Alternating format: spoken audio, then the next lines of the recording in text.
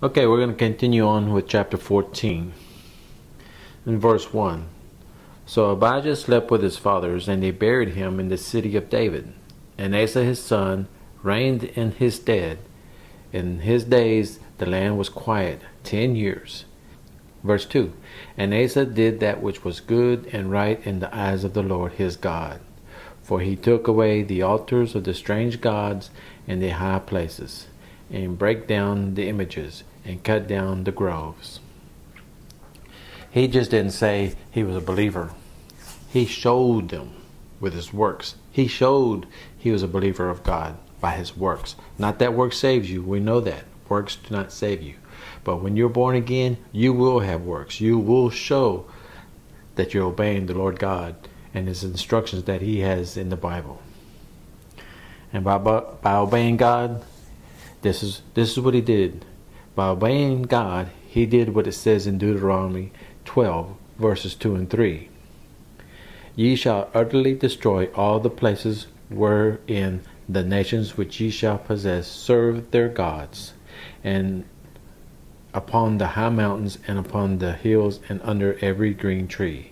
And ye shall overthrow their altars, and break their pillars, and burn their groves with fire. And you shall hew down the graven images of their gods, and destroy the name of them out of that place. Now we already know that, statues is not the way to go. This is against God's will. This says it right here. He doesn't want no graven images, which is mainly statues. Now, some people, this is just for some people, not many, but some people, they have pictures. Now, if you bow down to that picture and pray to that person on the picture, that's wrong. There's nothing that we should have as an image of a worship to whatever it is. It's against God's laws. Verse 4. And commanded Judah to seek the Lord God of their fathers, and to do the law and the commandments. When a man of God is put as the head of whatever, his house, the country, whatever man of God is, whatever he's put over, his responsibility is to command. Now, you think, well, that's pretty strong, command. Well, yes, he is the head of the house, or if he's the head of a nation, yes, he makes commands. This is what we're going to do here. This is the way we're going to do it. And if the people or whoever lives in your house doesn't like it, and it's the way of the Lord, then they can leave. I know that sounds harsh, but this is the way the Lord has it. Nobody comes before God. If somebody in your family, no matter who it is, does not want to obey the commands of the head of the house, then they are to be kicked out. Just like in the church, if a brother, and I'm saying a brother, has backslidden and he's in the flesh, walking in the flesh, and he doesn't want to repent, well, the Lord says the church can kick him out. It's biblical. Make sure we see the word do. Many of us fail at that. We hear, but we don't do. I heard you heard me on that. We hear it. We hear our preacher. We hear the teacher. We hear what they say, but we're not doers. Many of us are that way. We need to be doers of the word. That's what he did up here. He didn't just said he believed in God. He showed it by getting rid of what was against God. Now Asa, he's not a president. Okay, he's not our president now. He has to go through the House, through Senate, he's got to go through all kind of stuff if he wants to get something done. Well, Asa was a king, and you better obey a king, because a king is king. His word is final. If he says put that man to death, he's put to death, no questions asked. If he says I want this done, it's done, no questions asked. A king has the final demand. Nobody questions a king. Not back then. Because if you did, watch out. As we see that the Lord doesn't tolerate religious views. It's his way or it's the highway. That's the way the Lord puts it. Do it my way or go your own way. Exodus 22:20. He that sanctifieth unto any god, except unto the Lord only, he shall be utterly destroyed. Now this is the word of God I'm reading you. This is the scriptures. You can ignore them, or you can accept them and believe them. Verse 5. Also he took away out of all of the cities of Judah the high places and images, and the kingdom was quiet before him. And he built fenced cities in Judah, for the land had rest, and he had no war in those years, because the Lord had given him rest. As being head, he took away their shrines, their statues. I hope you heard that. He took away what wasn't of God. Again, I'm saying, because he did those things, God gave him and his nation rest. Because they followed the Lord, he gave them rest. When you follow the Lord, that's what you get, is rest. You have peace and rest in the Lord. That's what he gives us when we obey him. Verse 7. Therefore he said unto Judah, let us build these cities, and make about them walls and towers, gates and bars, while the land is yet before us, because we have sought the Lord our God. We have sought him, and he hath given us rest on every side. So they built and prospered. This is what happens when you're living for the Lord. You prosper. When you're living for the Lord, you prosper. You might not have much, but you are prospering. Hope you understand what I'm saying. You do prosper when you live for the Lord. And it might not be material things. It might be rewards. You know, you get rewards from the Lord, that's prospering. I'm not saying it was perfect. I'm sure they had some problems. But they gave them to the Lord. They weren't a perfect nation.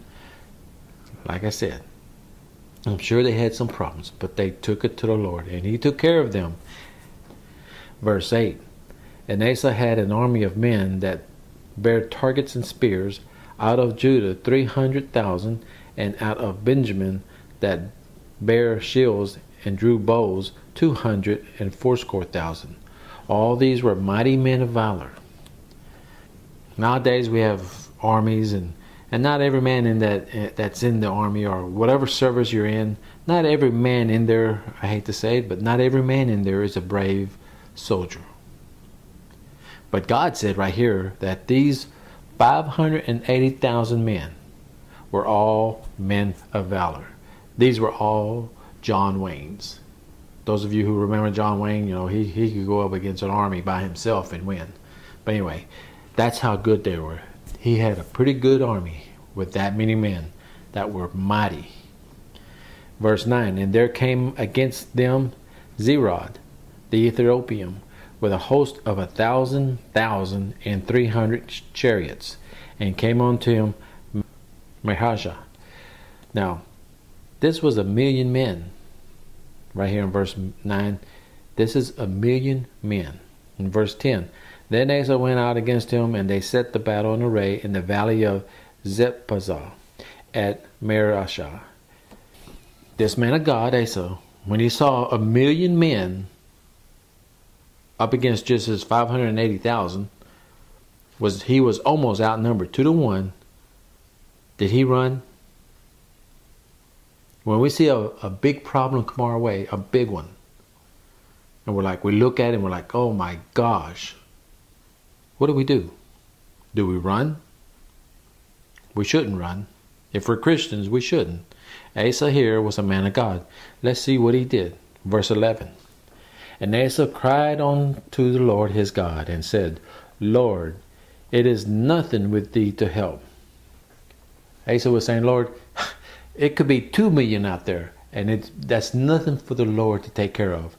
We need to believe that. No matter how big the problem is we go up against, no matter how big it is, with the Lord, nothing is impossible. And it says, whether with many or with them that have no power, help us, O Lord our God, for we rest on thee. Amen. We rest on thee.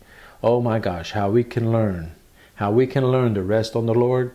We would be doing away with this depression, ulcers, sadness, if we would only rest on the Lord. And it says, in thy name we will go against this multitude, O Lord. Thou art our God. Let not man prevail against thee. Now I would say this is a pretty spiritual prayer. He cried out unto the Lord. That's what we do. We cry out to the Lord. And says there's nothing he can't handle. Which is true. We know that. And just like the Lord's Prayer in Matthew starts off by praising God. And this is what he did. He was praising God. Then he tells God, we trust in you. Amen. God, man, let us learn from this prayer. He trusted in God. He's going up against 1,000,000 men, and he trusted in God. We trust in you. And he says, we're going in the power of your name. Well, you have God. God, the name of God. Jehovah is in you. And that's who you have fighting your battles. Should we worry about anything? Really think about it, should we? When God Almighty, the only true God, is on our side? Abijah did the same thing. He cried out to the Lord. But the Lord answered his prayers. Like I said last week, he answered his prayers. But he answered his prayers not for Abijah. But he answered them because for David's sake, it said, and to establish Jerusalem. Those are the two reasons he answered a wicked man's prayer.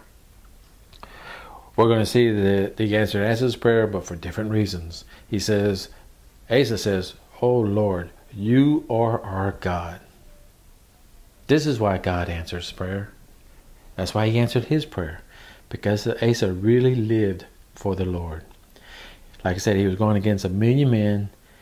It really doesn't look good. But who was he dependent on? Do we really live like God is in charge of our life? Do we? Do we live that way? No matter what comes against us. It could be 1,000,000 men. No matter what comes up against us. No matter how big. Are we dependent on the Lord to take care of it? Man cannot come up against you. Because you have the Lord God. We have the Lord God.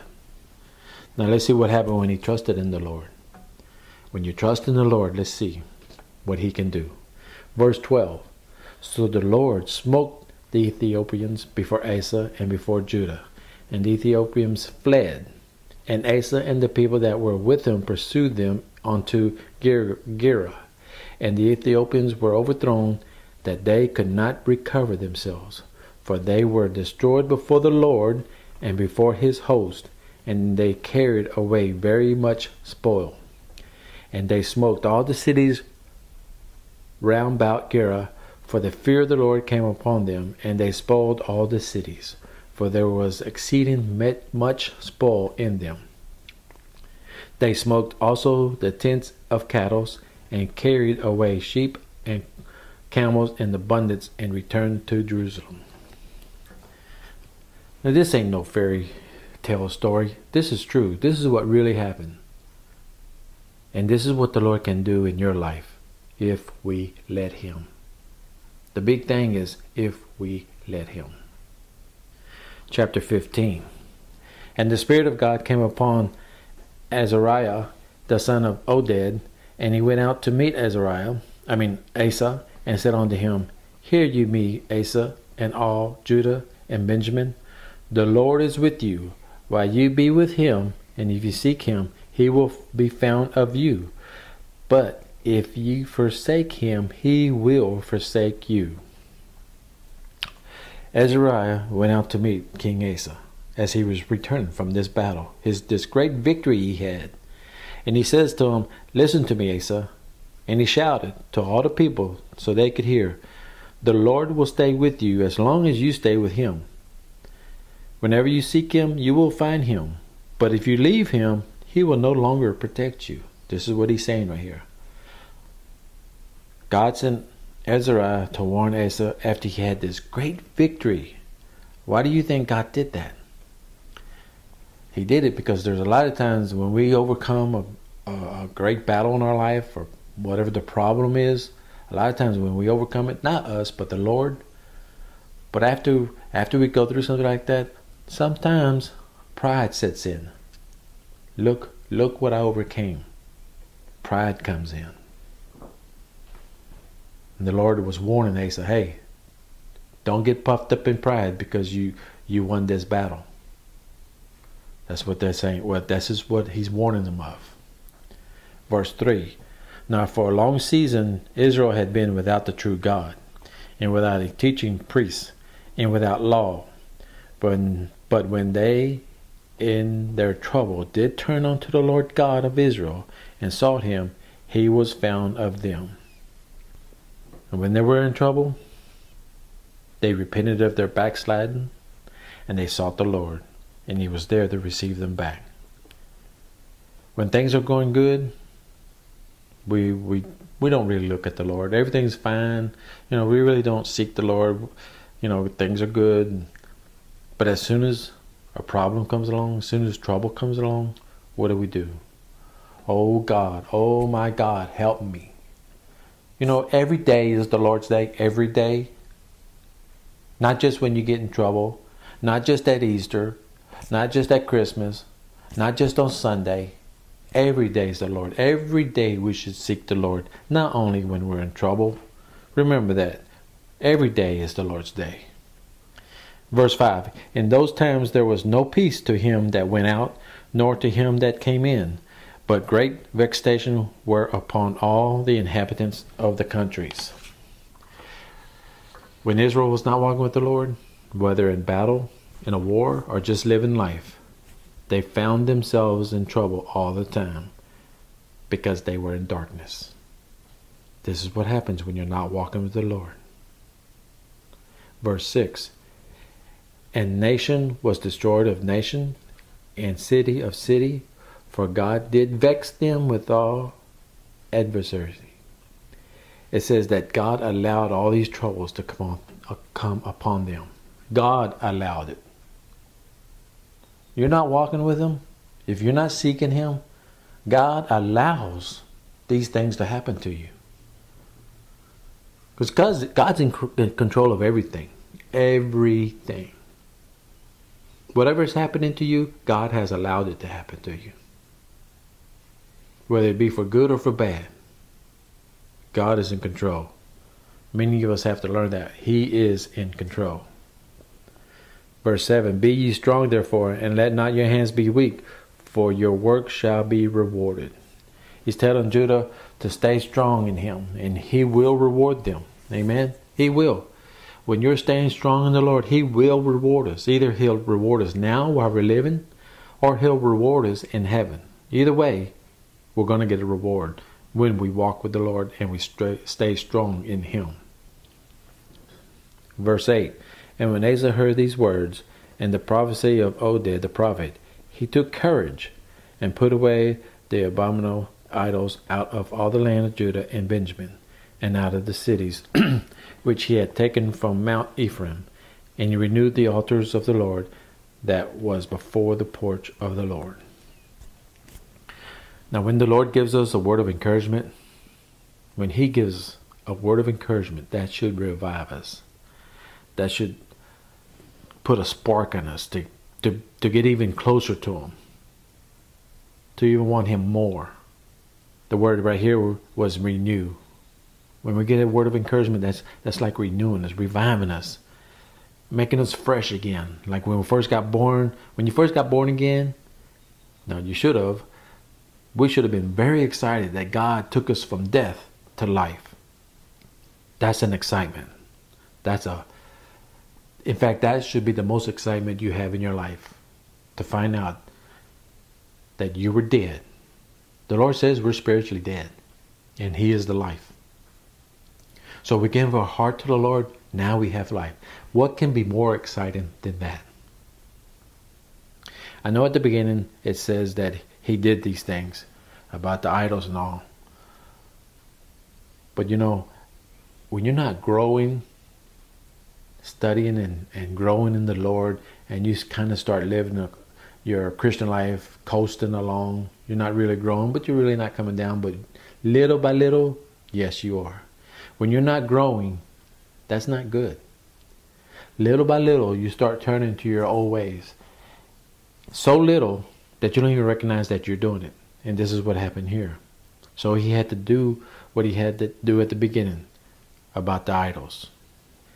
Verse 9, and he gathered all Judah and Benjamin and the strangers with them out of Ephraim and Manasseh and out of Simeon, for they fell to him out of Israel in abundance, when they saw that the Lord his God was with him.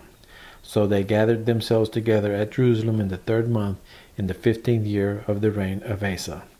And they offered unto the Lord the same time of the spoil which they had brought, 700 oxen and 7,000 sheep. These other cities here were Israel. And because Asa was walking with the Lord, and the Lord was blessing them, many of them crossed from Israel, northern Israel, to come down to southern Israel, which was Judah. Remember, there was a split. Remember last week I told you there was a split. So northern Israel was called Israel, and the southern Israel was called Judah. So a lot of people were coming over from Israel down to Judah because they saw that Judah was walking with the Lord. Now let me just say something. You know, this man of God, he faced 1,000,000 men. There's times in our lives we can't stand up against one. Think about it. This man of God stood up against 1,000,000 men because he knew God was on his side. We can't stand up sometimes against one man. Think about that. In verse 12, and they entered into a covenant to seek the Lord God of their fathers with all their heart and with all their soul. How do you get into a covenant with the Lord? You seek him. You seek him. You don't just go to church on Sunday. You don't just act like a Christian when you're around Christians. You seek him with all your heart and soul. That's what it says. This is also said in the New Testament that we should give him. He wants all of our heart and all of our soul and all of our mind. That's being a Christian. When you live this way, that's being a Christian. Being a Christian is not, oh, I believe in God. No. Being a Christian is not, oh, I go to church every Sunday. No. Being a Christian is giving 100% of your heart and soul to the Lord. That's what being a Christian is. Verse 13, that whosoever would not seek the Lord God of Israel should be put to death, whether small or great, whether man or woman. This is how serious we should be with our life, with the Lord. We live at home, we should be Christians. We're at work, we should be Christians. We're Christians 24/7. Remember that. It's not a part-time job. We're Christians 24/7. We're always representing our Father, the Lord. We are ambassadors, like the New Testament says. In verse 14, and they swore unto the Lord with a loud voice, and with shouting, and with trumpets, and with cornets. Now for the religious churches out there, getting loud or shouting in the church, oh, that's not an orderly manner. Oh, we shouldn't do that.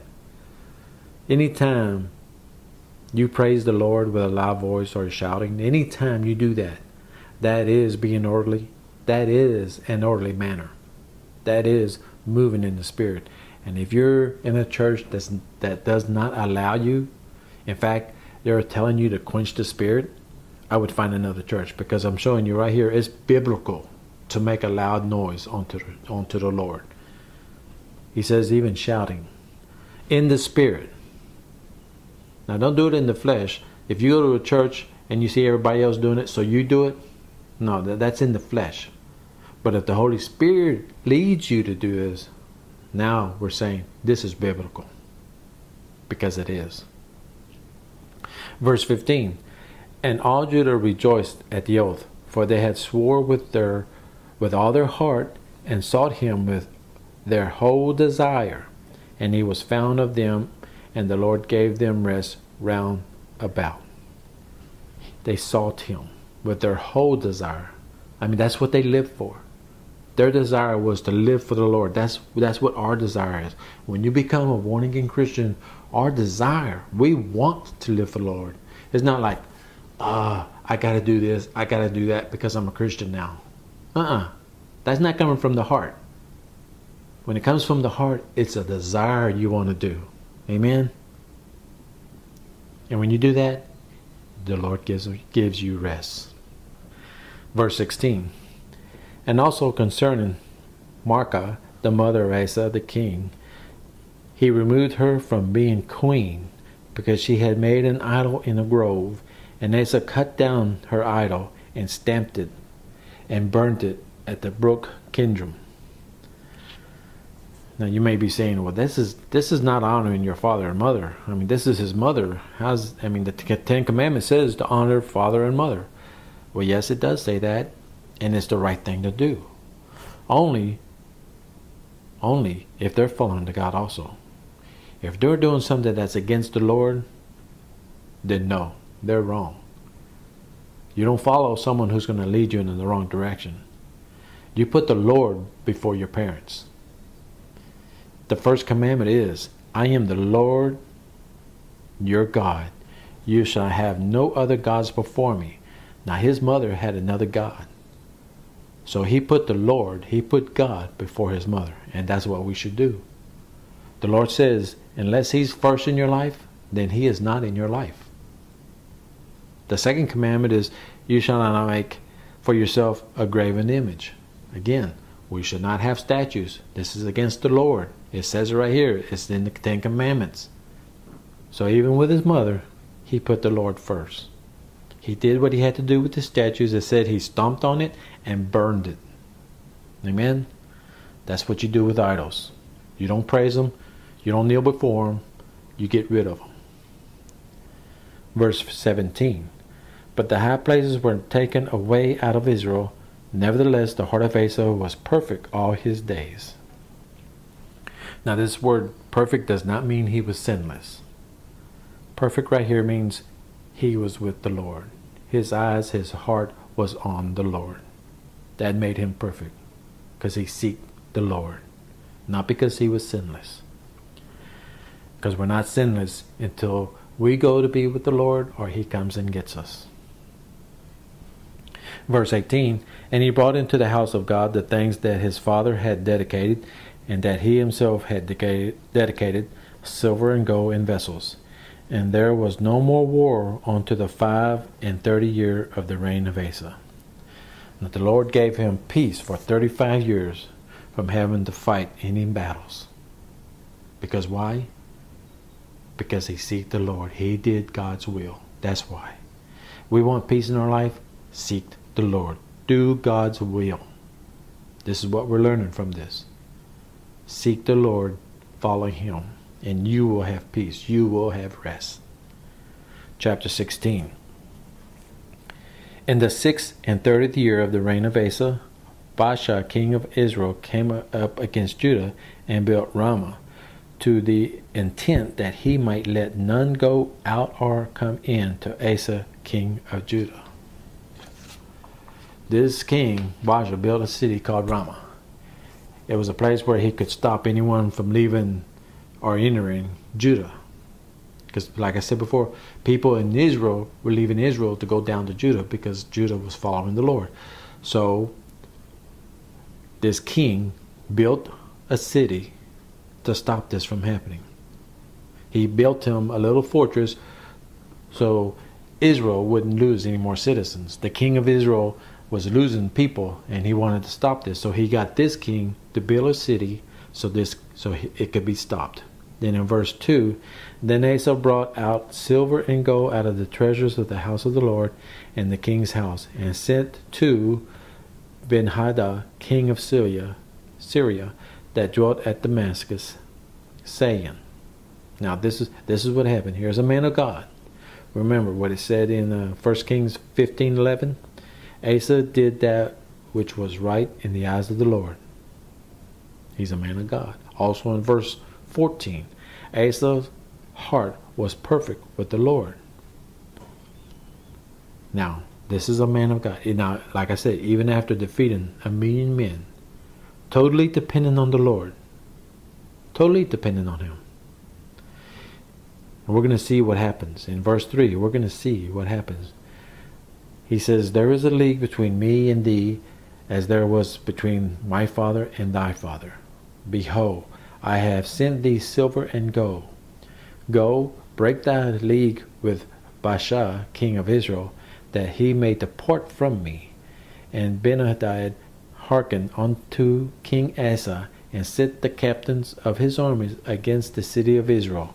And they smote Ajon and Dad and Abel-Maim and all the storey cities of Naphtali. This man of God, who the Lord has been with, because his eyes have been with the Lord. He's been following the Lord, obeying God, and the Lord has been taking care of him. Now, this happens. This king builds a city so nobody can come from Israel to Judah.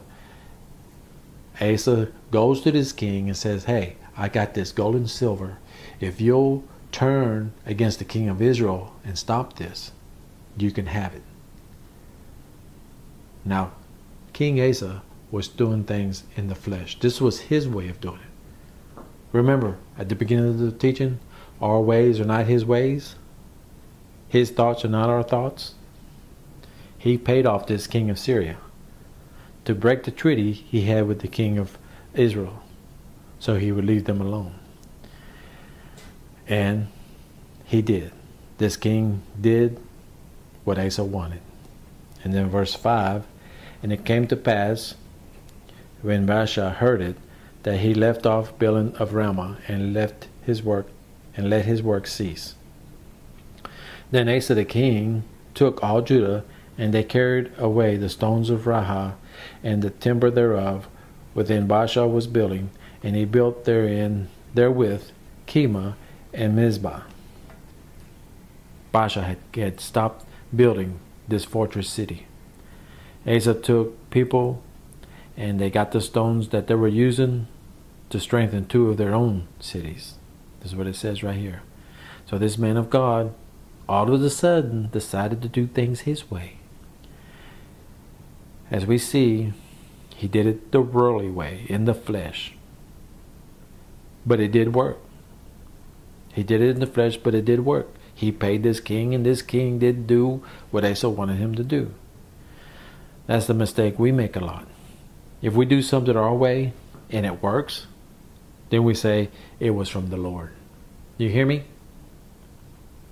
We do things our way, and it works, then we tell people it was from the Lord. Verse 7. And at that time, Hanani the seer came to Asa, king of Judah, and said unto him, because thou hast relied on the king of Syria, and not relied on the Lord thy God, therefore is the host of the king of Syria escaped out of thy hand. King Asa turned to a man instead of God. God had greater things for him, but he relied on a man, the king of Syria. In other words, he depended on a man. He depended on a man instead of God. When we depend on anything else besides God, we are wrong. We are putting this person before the Lord. Listen to what the scripture is saying. He put this man before the Lord. He depended on this man instead of the Lord. Like I said, we do the same thing today. In many different ways, we do the same thing today. Now think within yourselves right now, what are you doing right now that you're putting before God? Think about it. If you're relying on anything besides the Lord, you are putting whatever it is before God, and that is wrong. It says God would have given him the victory over both kings. He would have given victory over both kings, the king of Syria and the king of Israel. He would have given victory over both if he would have just seeked the Lord like he'd been doing. If only he would have seeked the Lord would have given him both. We don't know the blessings that we miss out on when we're not listening and obeying our Lord. Verse 8. Were not the Ethiopians and the Libyans a huge host with very many chariots and horsemen? Yet, because thou didst rely on the Lord, he delivered them into thy hand. I've told you many times before that Christians have a short memory when it comes to the Lord. He'll get us out of a problem, whatever the problem may be.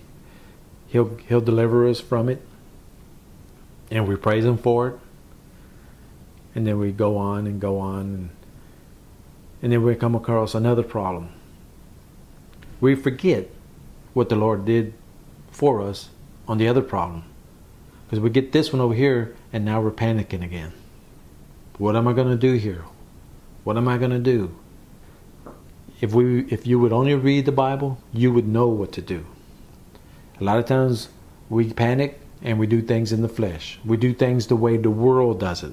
Remember, we're not of the world anymore. The prophet is reminding him how the Lord gave him all these victories over these enemies because he believed in the Lord. Verse 9, for the eyes of the Lord run to and fro. Write this verse down somewhere.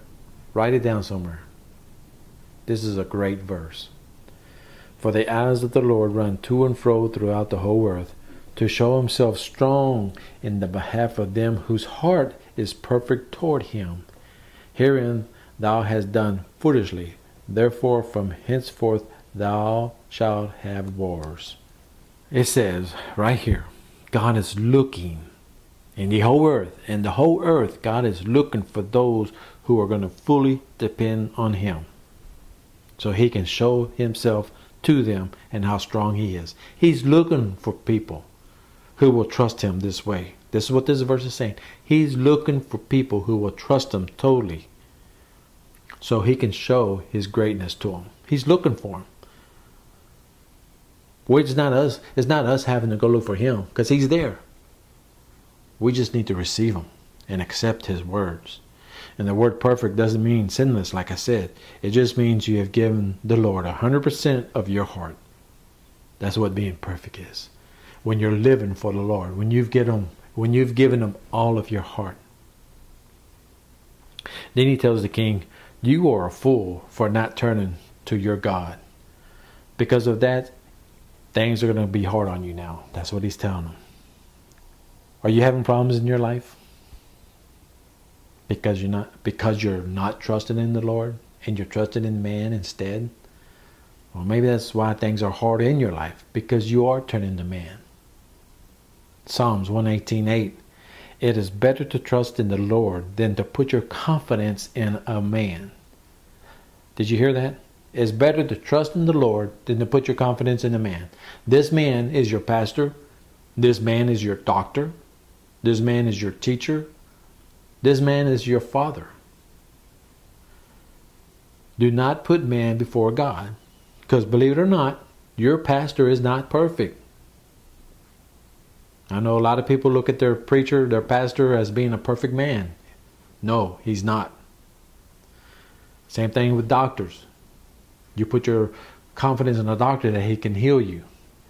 There's no greater healer than Jesus Christ. Your father. Man of God. Even if he's a man of God. Even like Asa did right here. He made a mistake. Took his eyes off the Lord. Well, your father can do the same thing. So don't put man before God. Verse 10. Then Asa was wroth with the seer and put him in a prison house, for he was enraged with him because of this thing. And Asa oppressed some of the people at the same time. This man of God was so angry that he took the prophet and some of the people and put them in prison. Now let me just say this real quick. Wives, if you're married to a Christian man and he's a godly man, praise God. But when he falls, when he makes a mistake for a moment, don't condemn him. Don't right away just say, oh, you're not a man of God. Because men of God, just like King David was a man of God, was a man after God's own heart. That's what the Bible says. He messed up. He messed up. But he was a man of God. He made a mistake. but he was a man of God. So wives, don't down your husband when they make mistakes, because we're not perfect, and that's not an excuse. We need to learn to walk with the Lord and to lead our family in the way the Lord wants us to. That's what being the head is, being the priest of the house. But we make mistakes. So wives, I'm just saying that because this man here, he made a mistake. Also, we need to see here that this prophet, a man of God, this prophet was doing the will of God. He was doing the will of God. God told him to go to Asa these things. And he told Asa. So this prophet was doing God's will. And what happened to him? He was put into prison for doing God's will.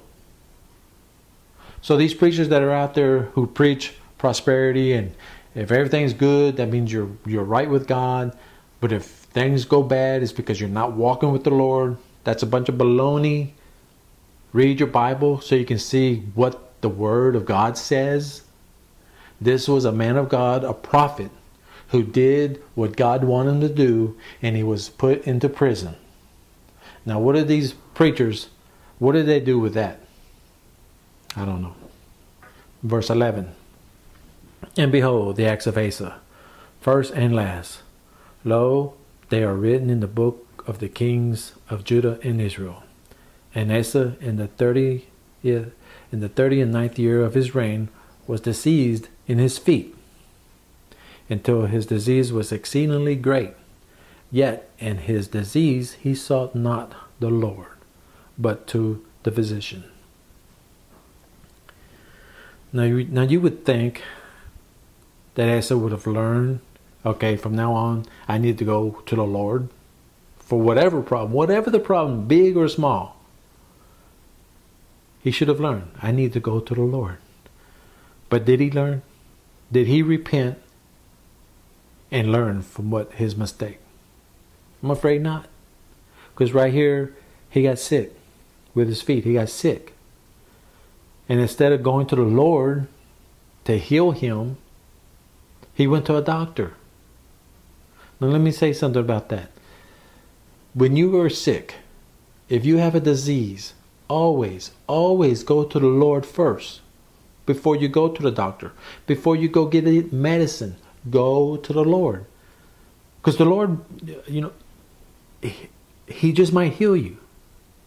Now the Lord doesn't heal all the time, but I have a teaching on that. The title is, Does God Still Heal? If anybody wants to know more about that. But go to the Lord first. Always put Him first. Even on diseases, sicknesses, whatever you have, go to Him first. Don't go to man first. Don't go to imperfect first before you go to perfect. Understand what I'm saying? Give God the opportunity to show His miracles, to show His greatness before you go to a man. He just might heal you. And if He does, praise God. That's going to show how great God is. But if you go straight to a man, to a doctor, then you're denying Him to show how powerful He is. Hope you understand what I'm saying. Nothing wrong with doctors. I'm not saying that. There's a lot of times the Lord may use a doctor. I'm just saying go to God first before you go to the doctor. Amen? Don't deny Him performing a miracle with you or whoever you're praying for to get healed. Verse 13. And Asa slept with his fathers and died in the 41st year of his reign. And they buried him in his own sepulchre, which he had made for him in the city of David, and laid him in the bed which was filled with sweet odors and different kinds of spices prepared by the apothecaries art. And they made a very great burning for him. Now we're learning from this lesson. First we learn we need spiritual discernment, because there's preachers out there who are wolves. And they give good sermons, but they're wolves. We learned this at the very beginning of the lesson. And we're learning that we need to obey God. Whether we understand what He's doing, whether we understand it or not, His ways are not our ways. His thoughts are not our thoughts. A lot of times we're not going to understand what God is doing, but we need to trust in Him. We need to trust in Him that He knows what He's doing. That's why He's our God. That's why we made Him our God. Because He is greater than us, much greater than us. Now sometimes God has to take you to the woodshed and give you a spanking when you don't listen to Him. He has to chastise you. Chastise us when we disobey Him. Like Asa did. Now listen to me. We have the choice. We can receive blessings like Asa did by keeping his eyes on the Lord. We can receive blessings. Or the Lord can spank us for not obeying Him. So it's either blessings or chastisement. Which one do you want? It's not that hard of a choice to make. It's the same thing as, okay, a person who's lost. Let's see. Do I want to accept God and go to heaven and live forever? Or do I want to go to hell with the devil and burn forever? That's the choice. That's the choice everybody has to make. Now this is the same thing right here. Do I want to obey God and receive blessings and rewards? Or do I want to be getting spankings all the time for disobeying Him? It's up to us. He's given us a free will. It's up to us. We make the choice. I pray that you would choose God's way. Like I said, even though you don't understand it, choose His way.